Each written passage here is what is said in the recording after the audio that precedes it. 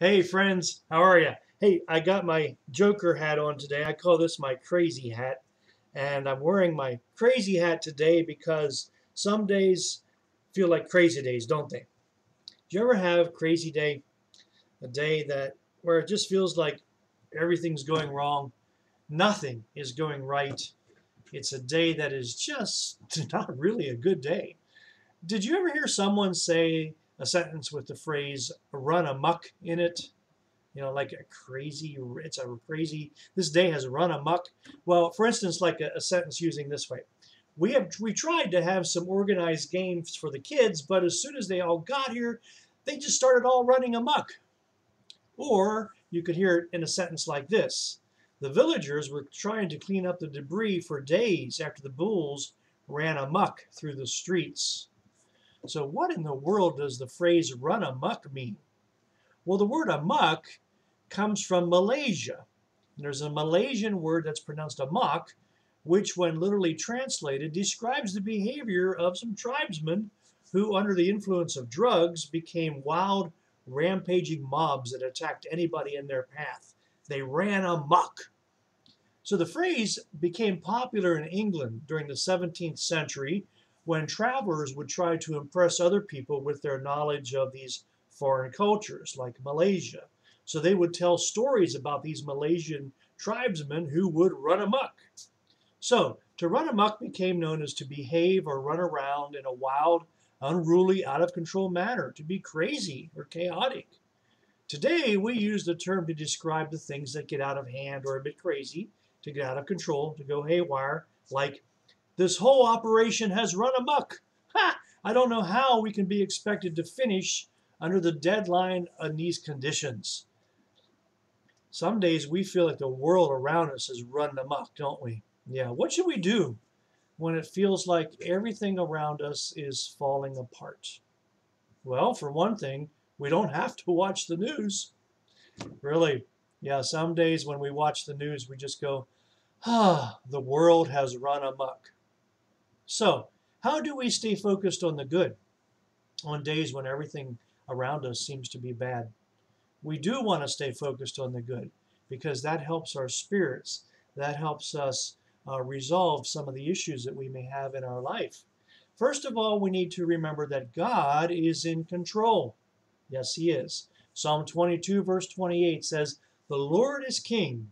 He rules over the nations." God is in control.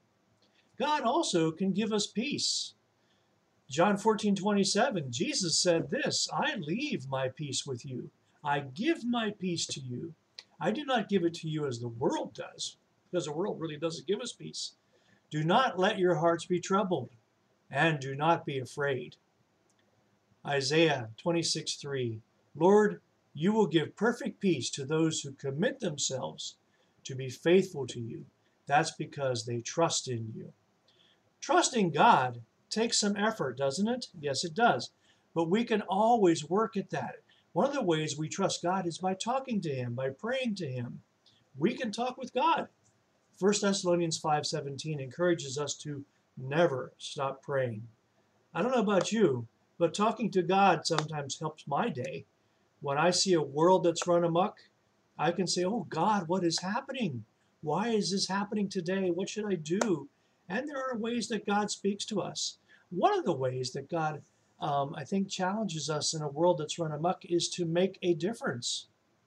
That's right. Be a kind of person who makes a difference. Galatians chapter 6, verse 10 says, "So when we can do good to anyone, everyone, or anyone, let us do it. Let's try even harder to the family of believers." So when we can do good, let us do it. Wow.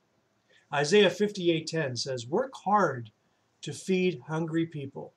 Satisfy the needs of those who are crushed.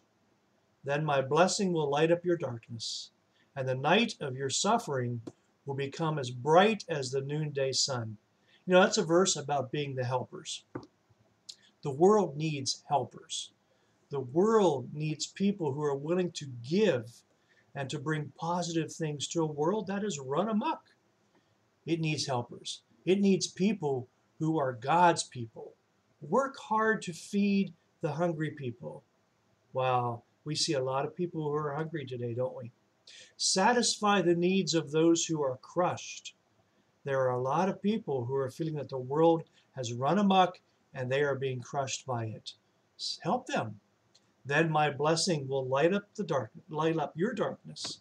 It will help your day go better. I believe that's what it's saying. And the night of your suffering will become as bright as the noonday sun. I love that verse, Isaiah 58:10. Today, let's be people of God who help others, who do not get overwhelmed by a world that's run amok, but rather look for the good, look for the peace and love of God in everything that we do. So today, I wish for you a day filled with peace